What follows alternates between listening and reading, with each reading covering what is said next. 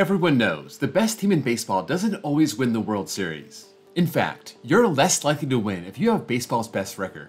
In my first episode in this series, I found that between 2013 and 2022, 4 teams won the World Series, 2 lost the World Series, and 4 lost the Division Series. Today, let's reboot and look at baseball's best team between 2003 and 2012. In 2003, there was a tie at the top, the Braves and Yankees both winning 101 games. I'm using run differential as a tiebreaker, and the Braves were plus 167 and the Yankees plus 161, so let's focus on the Braves. This was the 12th straight year they won their division, but they had a lot of playoff frustration. They won 101 games in 2002 also, but lost to the Giants in 5. Despite having the same record, they had a completely different approach. In 2002, they were 10th in offense and 1st in pitching. In 2003, they were 1st in offense and 9th in pitching, having lost Tom Glavine over the offseason, and Greg Maddux having a down year. Javi Lopez had a crazy year and finished 5th for MVP, and Marcus Giles, Gary Sheffield, and the Jones boys all had amazing years. They were faced with the Cubs for the NLDS, and once again, they were faced with a Game 5 at home. Kerry Wood pitched 8 phenomenal innings, and the Cubs cruised to a 5-1 victory. In 2004, the St. Louis Cardinals finished 105-57.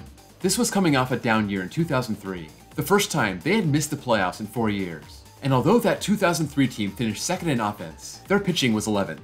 In 2004, their offense was about the same and jumped to number 1, and their team ERA dropped almost a full run and finished 2nd, backed up by the arrival of Jason Marquis and Chris Carpenter. That offense also had 3 guys with an OPS over 1,000, Albert Pujols, Jim Edmonds, and Scott Rowland.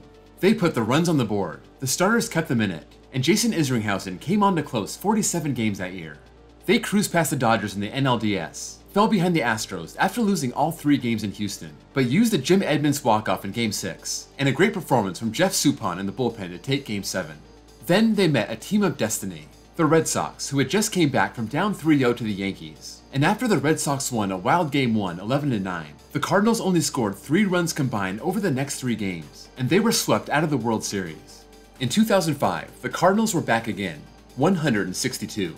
This team wasn't quite as dominant, but Albert Pujols put up his typical insane numbers and won his first MVP, leading the National League's 3rd best offense. The team ERA dropped a quarter run, good for 1st place in the league. Mark Mulder joining the team and having a great year, and Chris Carpenter's 2.83 ERA was good enough to win him a Cy Young. That year, he completed 7 games, including 4 shutouts. They dispatched the 82-win Padres in 3 games, then had a rematch with the Astros. They won Game 1 behind Carpenter, but Roy Oswalt, Roger Clemens, and Brandon Bakke stifled the offense over the next 3 games. It looked like Andy Pettitte outdueled Carpenter in Game 5, but down to their last out, Pujols launched that famous homer off Lidge, sending the series back to St. Louis, but Roy Oswalt was unfazed and the Astros won their first pennant.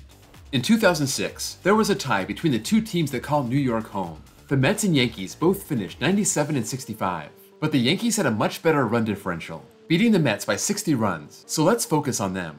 The Yankees were still winning a ton of games, this being their 6th straight year winning at least 95 games, but they hadn't won the World Series in any of those years. The 05 team won 95, and their offense was number 2, but their pitching was number 9, losing to the Angels in the ALDS. They added Bobby Abreu and Johnny Damon, helping them score 930 runs, which was 1st place, and their pitching slightly improved, now ranked number 6. That offense was so good, Randy Johnson won 17 games and had a 5 ERA. They played the upstart wildcard Tigers in the ALDS, and after winning Game 1, the Tigers stole Game 2, and then just bludgeoned the Yankees at home, winning the next 2 by a combined 11 runs. In 2007, we had a tie for 1st place. The Red Sox and Indians both went 96-66, but Boston's run differential almost doubled that of Cleveland, 210 versus 107.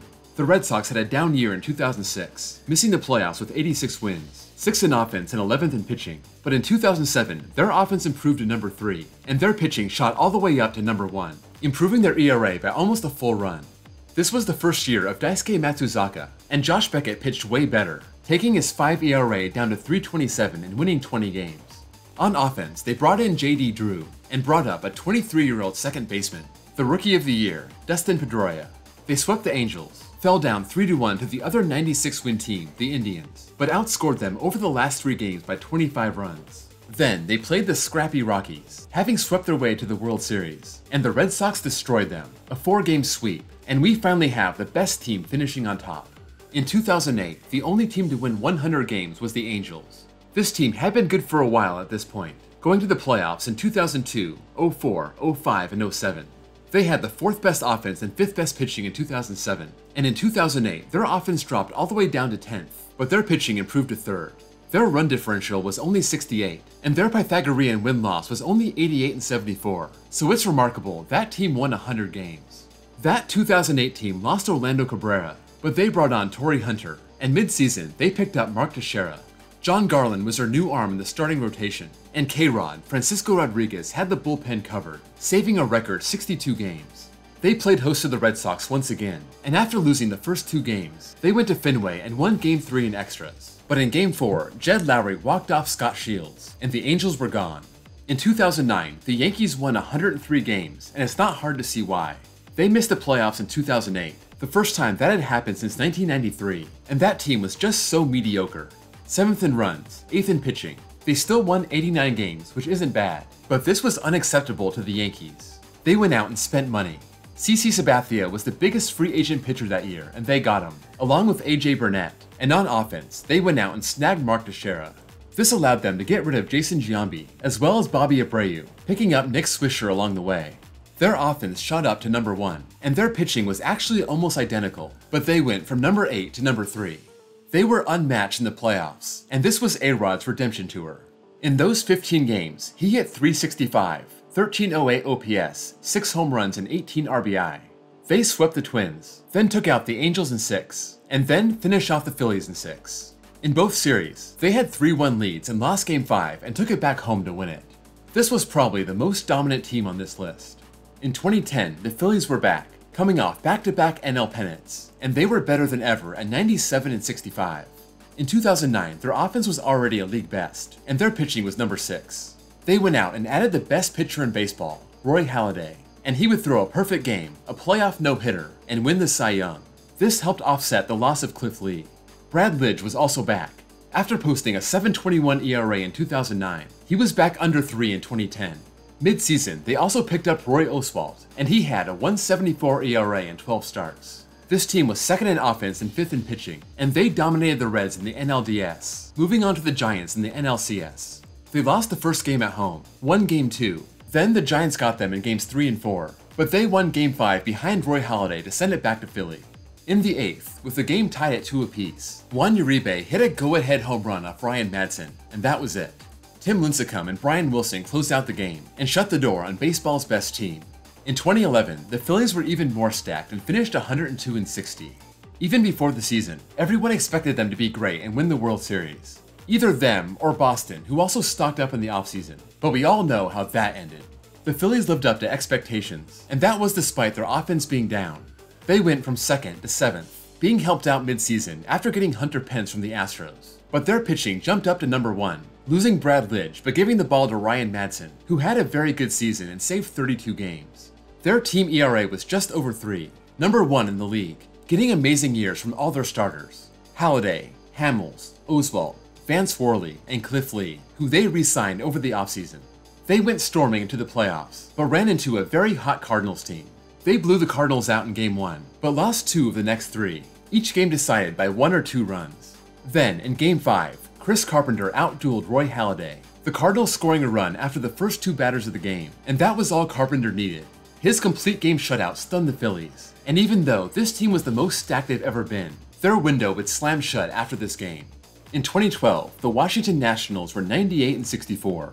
They were improving little by little, losing over 100 games in 2008 and 2009, then just 93 in 2010, almost had a .500 record in 2011, and in Davey Johnson's first full year, they put it all together. They were 12th in offense and 6th in pitching in 2011, and in 2012, they improved to 5th in offense and 1st in pitching. This was thanks to Steven Strasburg putting in a full season and signing Gio Gonzalez over the offseason. They also brought up 19-year-old Bryce Harper, who would go on to win Rookie of the Year. This was the start of a great decade for the Nationals, but this was not their year. Before the playoffs, the team decided to shut down Steven Strasburg. He was only 24 years old, coming off Tommy John surgery in 2010, so he was not available in the playoffs. They would play the wildcard Cardinals, and because this was the first year of the one-game wildcard playoff, the Cardinals got the start at home. The teams would split those first 2 games and play the last 3 in Washington. Chris Carpenter dominated Game 3, Jason Worth walked off Game 4, and that set up a winner-take-all Game 5. The Nats jumped out to a 6-0 lead, but the Cardinals clawed all the way back, and down to their last strike, they stayed alive and scored 4 in the 9th, stunning the Nationals and taking the series. So there you go, the team with the best record in baseball from 2003 to 2012.